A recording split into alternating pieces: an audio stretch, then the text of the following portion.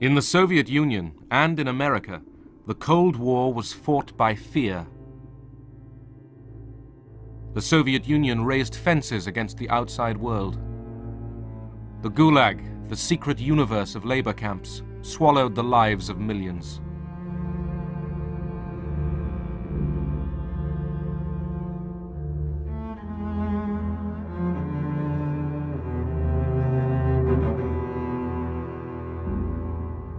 Both sides turned their fear inwards against their own people. They hunted the enemy within. Communism in reality is not a political party. It is a way of life, an evil and malignant way of life. It reveals a condition akin to disease that spreads like an epidemic. And like an epidemic, a quarantine is necessary to keep it from infecting this nation. The Cold War made America renew its values, invent new images for American virtue. Men and women in all walks of life, we are shareholders in the greatest enterprise on earth, the United States of America, unlimited. Our strength lies in the character of our people, young in heart, independent in thought and nature, skilled of hand. American enterprise has harnessed fire and water, wind, sun, and soil to produce an abundance of everything. Was communism out to destroy all this? American propaganda said it was.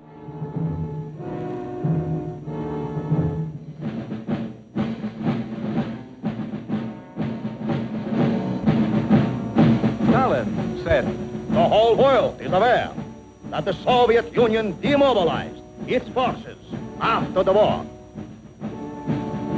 Beware the big lie. At home, Americans feared Red subversion.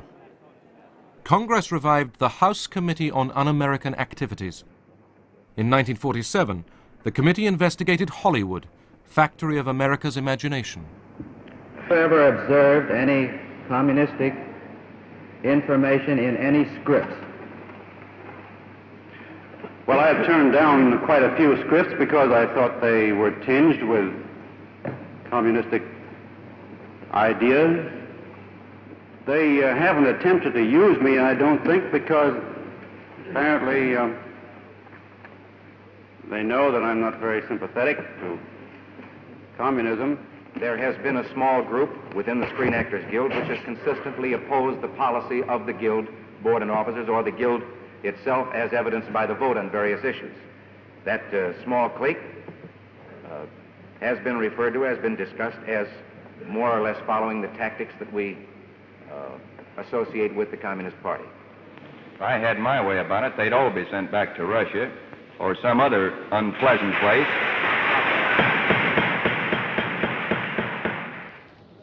10 witnesses, the Hollywood 10, defied the committee's right to ask about their beliefs.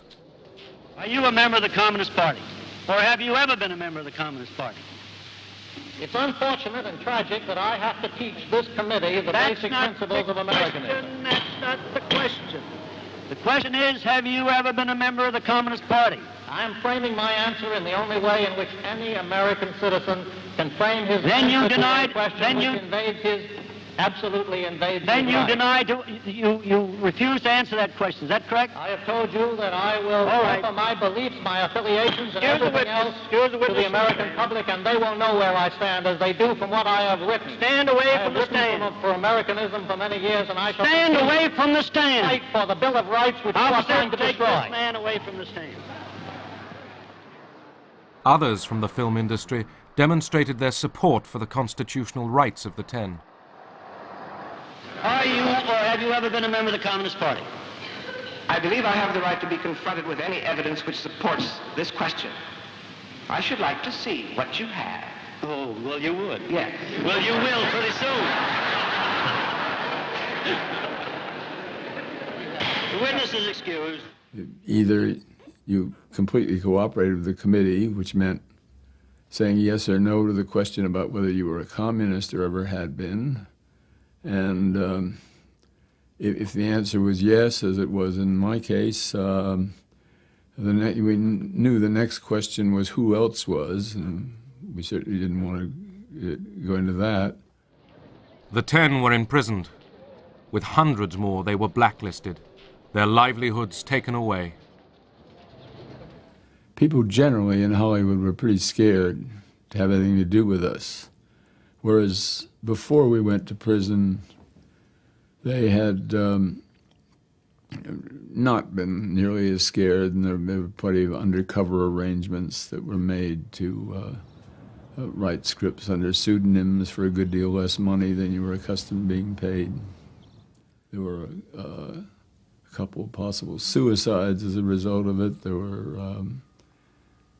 a good deal of misery.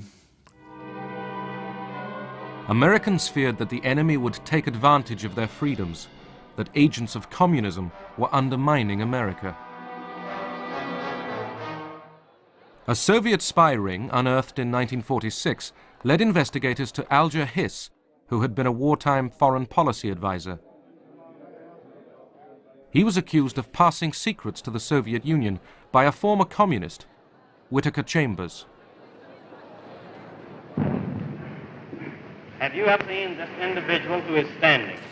I have. Do you know him? I identify him.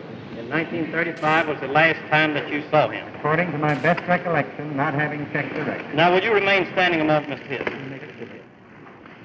Do you know? Hiss firmly denied that he had betrayed his country. New evidence of communist activities in government circles is promised by the House Committee on Un-American Activities. Microfilm reportedly found in a pumpkin on a Maryland farm is examined by investigator Stripling and Congressman Nixon. Richard Nixon, an ambitious young Republican, was convinced that Hiss was lying. It is the intention of the Committee on Un-American Activities to pursue this investigation until we put the spotlight on those high officials in the State Department who are responsible for selling this country down the river. Hiss was jailed for perjury. Nixon's name was made. He turned his crusade against communism into a weapon for Republicans. It was what made him. It paved the way for his whole career afterwards. Anti-communism was a gut issue with Nixon. I mean, it was something he believed sincerely and deeply, but of course he was a politician too. And he was a Republican politician, and the soft on communism issue was hurting the Democrats. And of course he used it. He would have been a fool not to. In America, patriotic enthusiasm for the democratic way of life reveals itself in a monster loyalty parade in New York.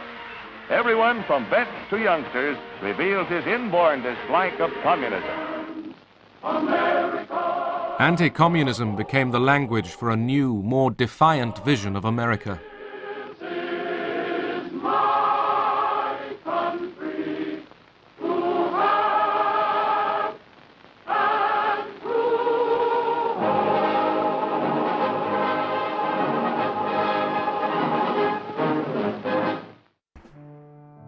Veterans of the American Legion turned out to demonstrate in 1949 when Robeson was due to sing in a concert at Peekskill, New York.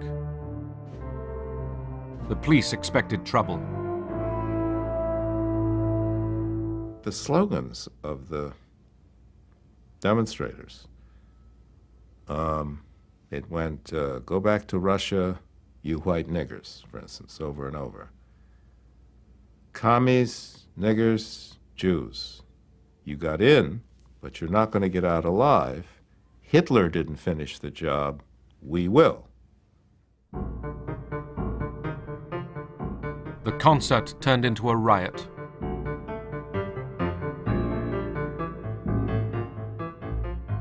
What the demonstrators done is have piles of rocks. What the state police did is make the cars go out and go 10 miles an hour through that gauntlet. So the road, I mean, cars were smashed, the windows were smashed, the road was actually slick with human blood.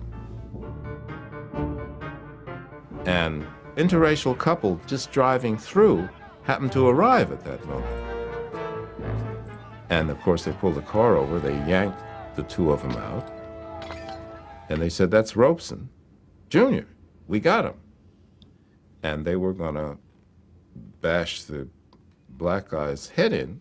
I was standing over with a baseball bat. And a veteran, man in uniform, Army uniform, said, wait a minute. That's not Robeson. I know the pictures. That's not Robeson. That's not him. The guy said, well, blankety-blank is with a white woman, kill him anyway.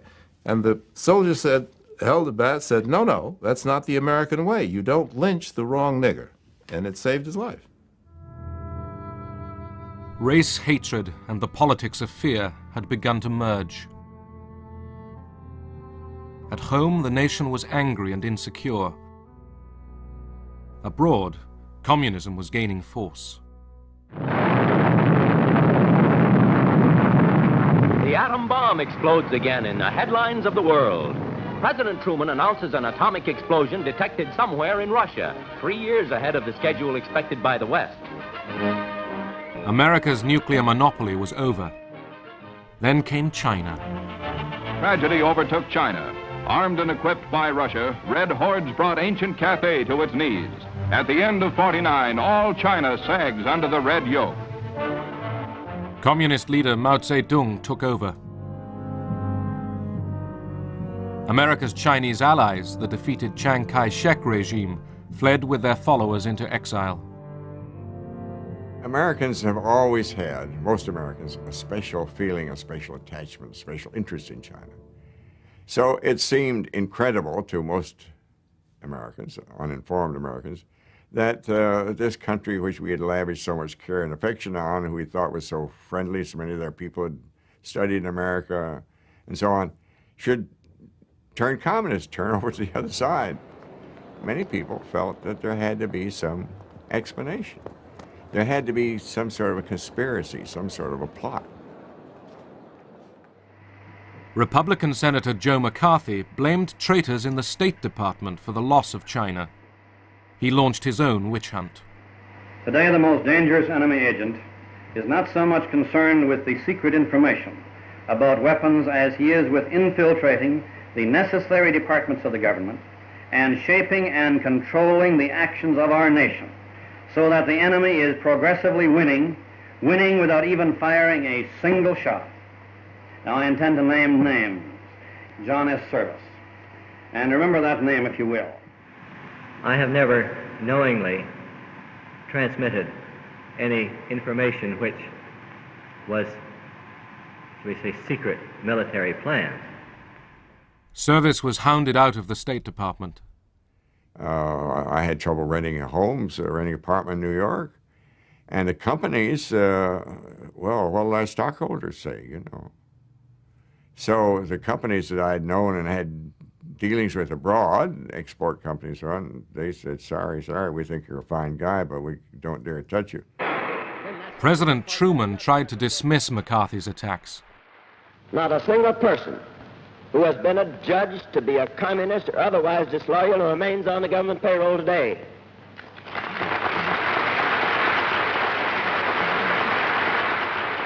We're not going to turn the United States into a right-wing totalitarian country in order to deal with a left-wing totalitarian threat.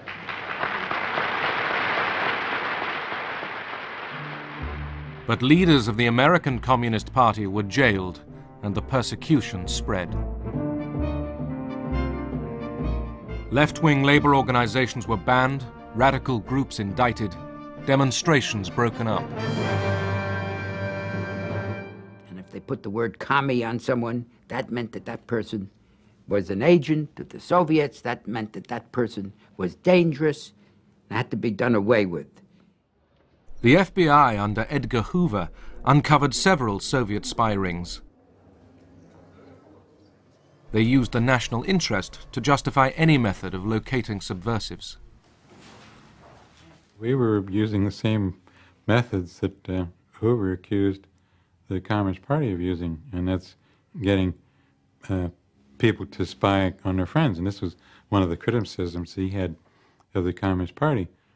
I felt guiltless. What had I ever done wrong? I'd never even gotten a traffic ticket. And here I was called before in public a state Senate investigating committee about my beliefs. I felt very, very wronged, and I felt that I had to not only uphold myself, my reputation, but that of my fellow teachers, my fellow union members, my fellow citizens. We would talk to children, if they were in college, about their parents, and we talked to parents about children, and we talked to the neighbors about those people, and then if someone did seem halfway sympathetic in the Communist Party, we talked to them. It was totally damaging to what we deeply believed America was supposed to stand for. In the 1952 presidential election, General Eisenhower, the Republican candidate, chose the red-baiting Richard Nixon as his running mate. Eisenhower mocked the Democrats for being soft on communism. The future of this country belongs to more courageous men. It belongs to men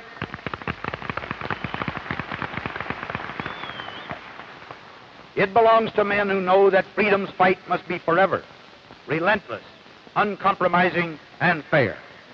It belongs to men who, today, are ready to bear spiritual and intellectual arms against an alien army of communist ideas. To get elected, Ike needed the support of Joe McCarthy and his right-wing followers. I spent about half an hour with the general last night.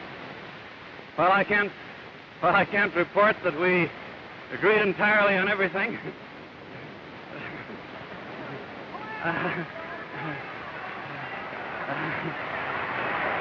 I can report that when I left that meeting with the general, I had the same feeling as when I went in, and that is that he's a great American, will make a great president, an outstanding president.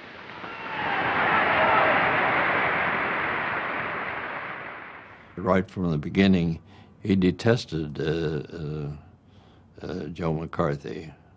McCarthy was the first-class demagogue, and Eisenhower just couldn't stand that type of person. Eisenhower's old wartime commander, General Marshall, was accused by McCarthy of treachery. Intimidated, Ike dropped words praising Marshall from an election speech he made in McCarthy's home state. He was roundly criticized for that, because it seemed to indicate that he was influenced by McCarthy.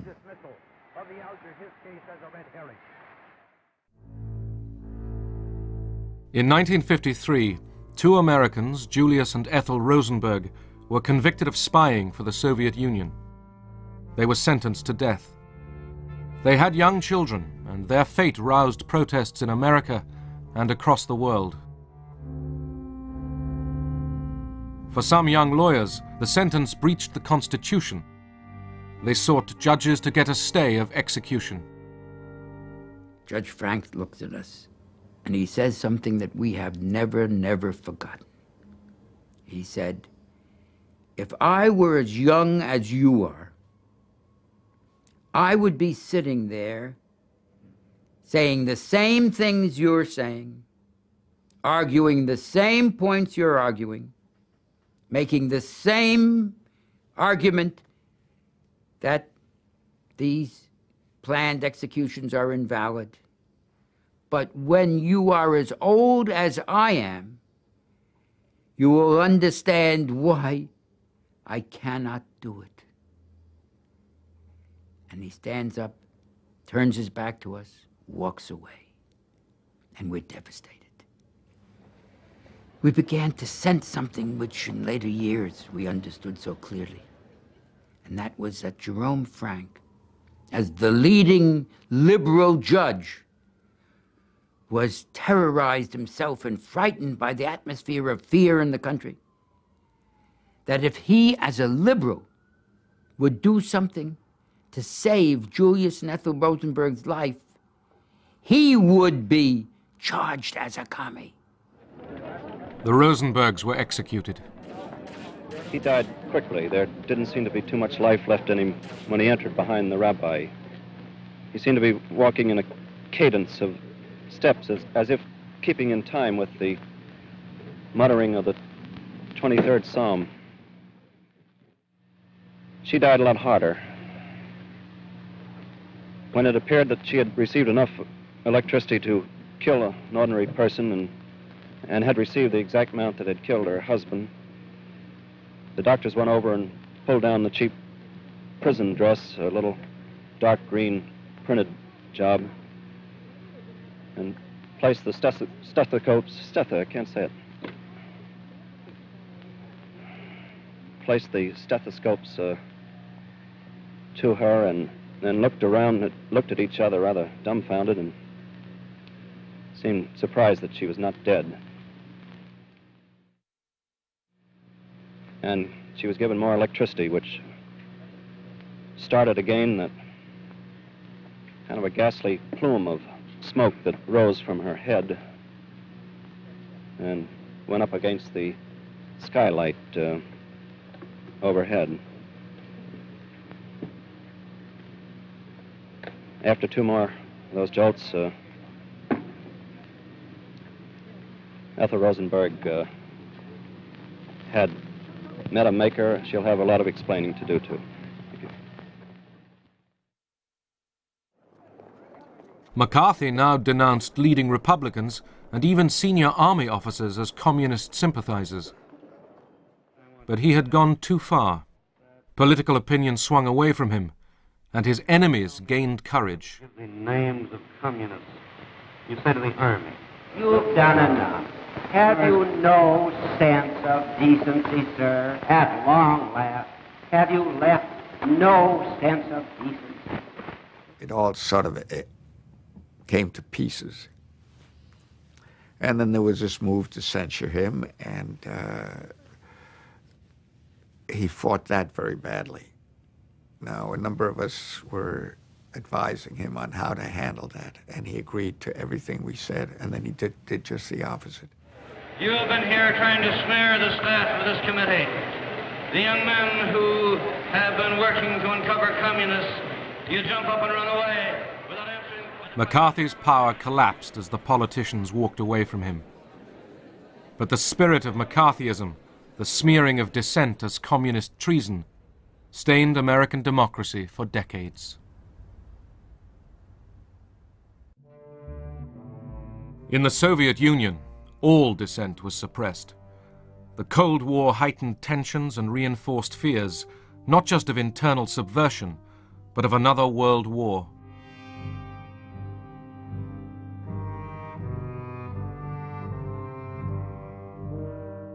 Obsessively, Stalin spoke of the danger to world peace, the need for vigilance against internal enemies.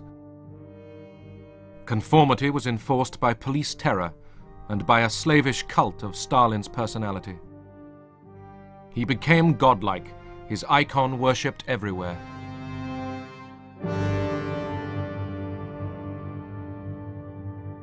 For those who did not conform, there was silence and death behind the barbed wire.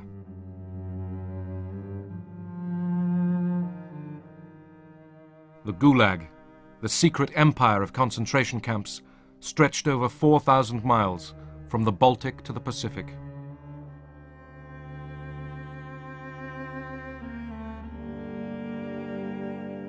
In the Cold War years, the camps continued to devour the lives of millions.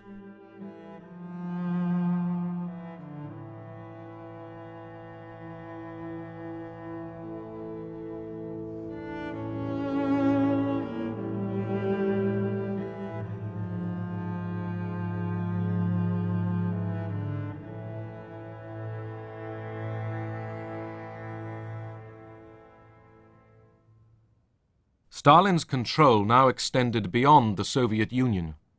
This was a new empire, run by local communists, trained to obey Moscow. American propaganda targeted the fate of these satellite nations.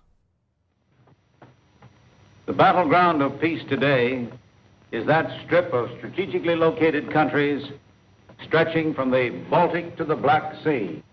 They are not big countries geographically, but they contain 70 million freedom-loving people, our kind of people, who share our culture and who have sent millions of their sons and daughters to become part of these United States. Some call these countries the satellite nations. More accurately, they are the captive nations of Europe. My name is Ronald Reagan. Last year, the contributions of 16 million Americans to the Crusade for Freedom made possible the World Freedom Bell, symbol of hope and freedom to the communist-dominated peoples of Eastern Europe. In Western Berlin, great crowds turned out to see it raised to the tower of the West Berlin City Hall. The campaign was secretly funded by the CIA. As well as fine words, Americans sent armed exiles back into the Soviet Empire. This was the effort of the CIA, and the young refugees were recruited. They were trained in haste in all kinds of subversion, sabotage, intelligence. They were given cameras, the short radio stations, codes, and were simply sent there. But the regime did penetrate all these training camps, and the reception committee was waiting for these people and arresting them. Zbierane, żądane przez wywiad amerykański, jak zdjęcia, dokonywane obiektów przemysłowych, mostów, torów kolejowych. Niechaj tę prawdę. For the Polish authorities, these intrusions justified even harsher repression. The party called for vigilance against spies and saboteurs.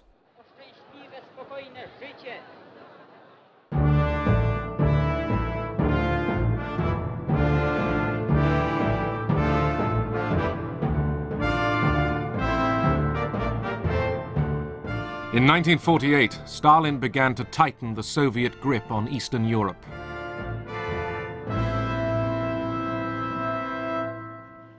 In Yugoslavia, Marshal Tito had defied Stalin and broken away from the Soviet bloc. Moscow abused him as a traitor, a deserter to the camp of American imperialism. Stalin moved fast to prevent Tito's mutiny spreading to other satellite states, like Czechoslovakia.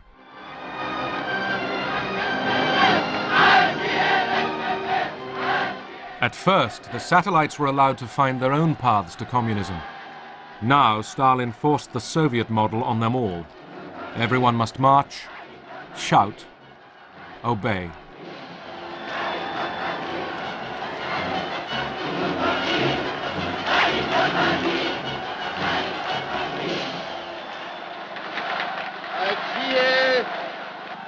Vůdce sovětských národů a mírové fronty celého světa, veliký Stalin.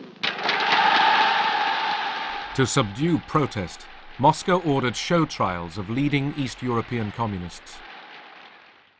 In Czechoslovakia, Rudolf Slansky, party secretary, was among those chosen for sacrifice. Stalin needed to discipline his new camp, his new empire. And he disciplined it to such an extent that people living in those countries should not develop any idea of being able to do anything except what he orders them to do. And one of the methods of disciplining it was terror.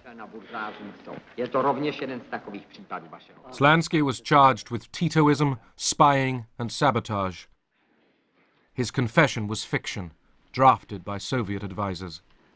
To tedy znamená, že na začátku své politické činnosti před orgány buržázní moci jste si vedl jako oportunista a zbabělec a ne jako komunista. Je to. Готовились предварительные следственные заключения. The initial investigation results were prepared and checked. If the evidence in these cases didn't meet the aims of the security services, then it was altered. Really, it was a fabrication to prove what otherwise couldn't be proved. Jaký to řetěz otřásajících zločin. Avšak přes rafinované spiklenství a záškodnictví, přes lstivou obojetnost a hanebnost svých prostředků nedosáhli svých cílů. Byli rozdrceni. The key was the confession of the indicted person. And then there was no need of any proofs. As soon as the confession was obtained, that was enough for the trial and the sentence. So we were put at the disposal of the secret police with almost unlimited powers over us to bring us into a state where we were prepared to make that confession. To bylo týrání. It was torture. Kde na mě oni řvali a nadávali. A musela jsem They were shouting and swearing at me. A já jsem z toho I had to look into their eyes. Utekla tím. At the beginning, I avoided this, but then I had to repeat their obscenities. Hovno prdel, hovno prdel. A potom jsem si začala vymýšlet pohádky pro svého. Then I started to make up fairy tales for my son. Na Královský hrad. I got into an imaginary world of castles and princes and animals. So when they shouted at me, I didn't have to answer them. Oni na mě řvali. Já jsem jim nemusela odpovědět. I only looked into their eyes while I was making up these fairy tales. Já jsem jim dívala do očí a vymýšlela jsem tyto pohádky. A ty jsou napsané. No. Není to lehké. It's not easy. Já se nelituju. I don't feel sorry for myself.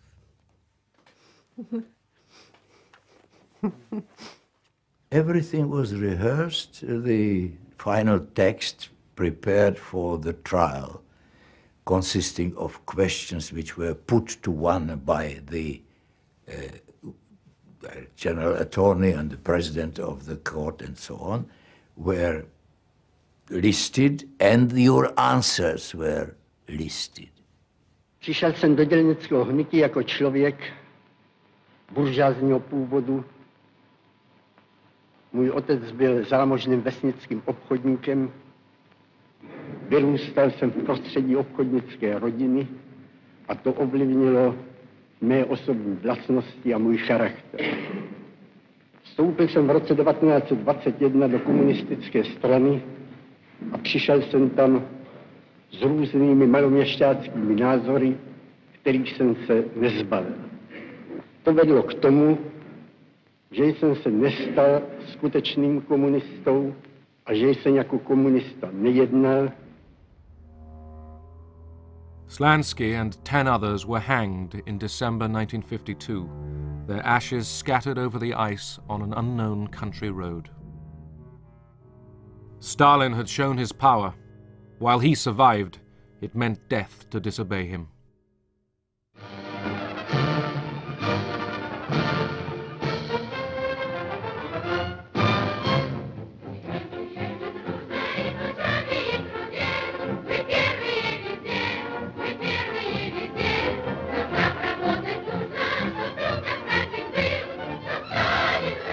In the Soviet Union itself, culture and science were kept insulated from the infection of all Western influence. The arts, painting, literature, music were regimented by the doctrine of socialist realism.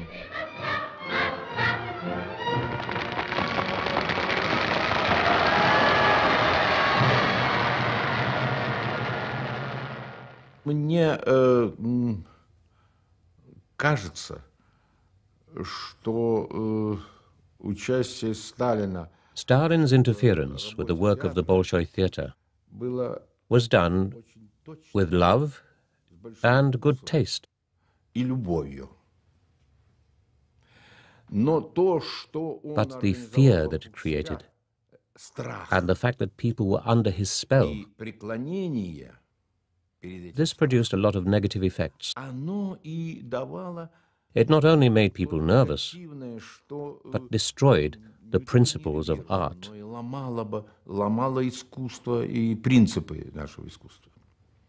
Fear of Stalin's disapproval paralyzed the creative arts. Dmitry Shostakovich was reprimanded by the party for departing from the principles of socialist realism.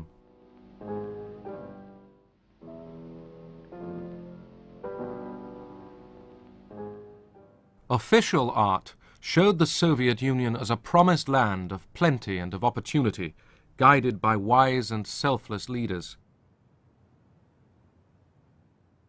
But those who discussed real change, even in private, like Susanna Pechuro and her student friends, risked punishment. We discussed a lot, and we came to the conclusion that what was happening then was completely different from what we were taught to believe. It wasn't socialism. Susanna joined a secret discussion group. Aged 17, she was arrested, charged with treason and terrorism. 3 of her friends were executed. They said, "Get ready. You come with us." I went to get dressed behind the screen in the room, and I clearly realized then that I would not be coming back. At that moment, I could see myself in the prison cell. Later, when I really was in the prison cell, I kept thinking back to that moment.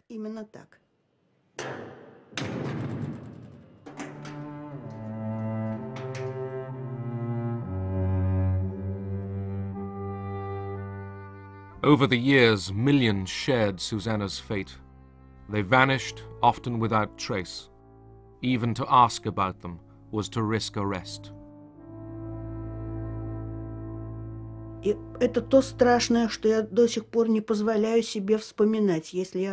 There are some things that are so awful, I don't let myself remember them. Because if I do, I can't sleep for weeks. They pulled children out of the arms of their screaming mothers, and then beat the mothers. The children just disappeared. They never knew what happened to them afterwards. There was nothing more awful than that, even though I saw them killing people, and anything else they felt like doing.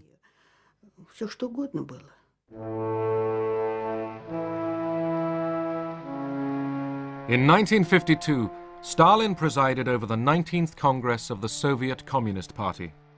The hall was packed with foreign delegations gathered to honor him. Stalin was old now, but still the unchallenged leader of world communism.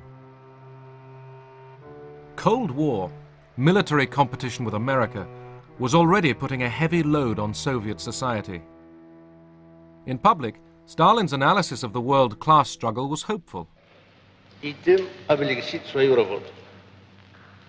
Потому, повторюсь, что сама буржуазия, главный враг освободительного движения, стала другой, изменилась серьезным образом, стала более реакционной, потеряла связи с народом и тем ослабила себя. Понятно, что это обстоятельство должно также облегчить работу революционных и демократических партий. But Stalin still feared the enemy within. He saw treachery everywhere. Above all, he suspected so-called cosmopolitans, mostly Jewish intellectuals and professionals, who had already been persecuted for their Western contacts. Сталину нужен был внутренний враг. Внутренний враг. Stalin needed an internal enemy, a fifth column that could be blamed for the difficult situation in the country. And the Jews fitted that role very well. Because many Jewish families in the post-war years had someone in the United States, relatives or acquaintances.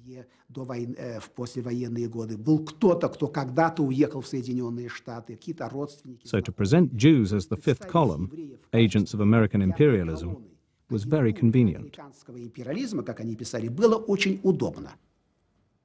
In January 1953, 9 Kremlin doctors were accused of plotting with Western intelligence to kill Soviet leaders. Я должен сказать, что, конечно, все это было спровоцировано. The doctor's plot was instigated with Stalin's approval. Операция против врачей. Stalin had been suspicious of doctors for a long time before that. Недоверие. Так что это болезненное такое состояние. This was all due to his illness, made worse by his old age, and by his lifelong ideology that the enemies who always surround you should be constantly eliminated. Врагов, которых без конца вокруг тебя много. One of the doctors, Yakov Ettinger, died under torture. His son was arrested and interrogated. They wanted me to make a confession, to make a statement that I was in the know, that I was familiar with certain facts which showed that my father and other doctors were wrongly treating certain patients.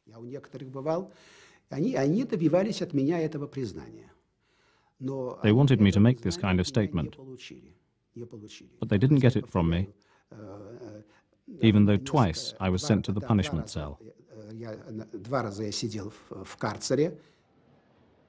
5 of the 9 doctors were Jewish. The affair inflamed Russian anti-Semitism. Jews were denounced and purged throughout the medical profession and beyond.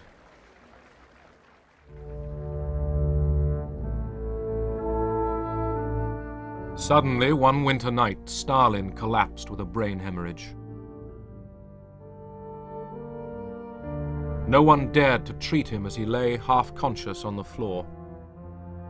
Eventually, on the 5th of March, 1953, he died.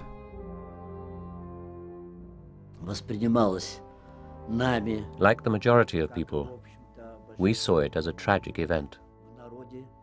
Вообще, как событие, конечно, трагическое и очень It caused a lot of anxiety. большую тревогу, потому что все уже How were we going to live now? Как, собственно, можно жить вообще, когда рухнули When the foundations of our lives were shattered. Нашего общества, нашей жизни, поскольку была настолько создана. The image of Stalin created by propaganda was of someone who was irreplaceable. Создан такой облик незаменимости.